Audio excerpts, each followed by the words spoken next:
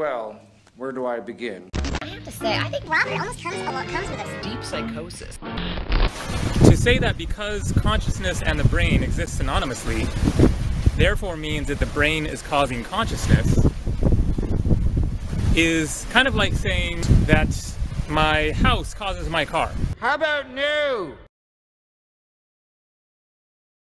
Yet they interact from that place of independence and have some kind of a exchange of energy with one another. Your thoughts are a byproduct of a correctly or relatively correctly functioning human body. So this is a problem in science that has not yet been resolved whatsoever. Never heard of neurology. It will not be resolved. Are you sure about that? You mean a problem that's already been resolved, and you're saying it hasn't been resolved because you haven't researched it?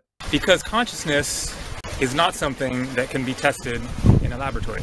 Well, clearly it can. You can fiddle with the brain, you can dissect the brain. Well, you don't have to dissect the brain. You can actually work out what affects what. You can actually test the brain. You can see what areas light up in terms of activity, and that shows you which areas are functioning. You also can know from numerous examples which areas of the brain are related to, for example, communication, or whatever the case may be. You can test all of that. You can prove all of that and much, much more. But there is still a lot to learn.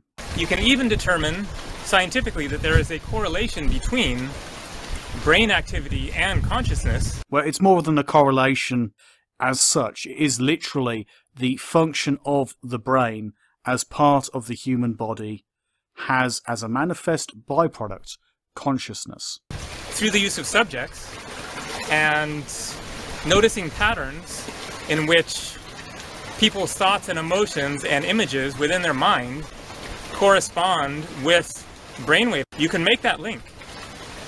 You cannot, however, say with any kind of determined conclusion that the brain, therefore, causes consciousness. Are you sure about that? Now, that is precisely what we're able to confirm. There is no evidence whatsoever for anything beyond it in terms of its interactions. The mind does not cause psychic or telepathic effects. Those things have been debunked. There is no evidence for it. Even if there was, it would not disprove the functionality of the brain being effectively the mind.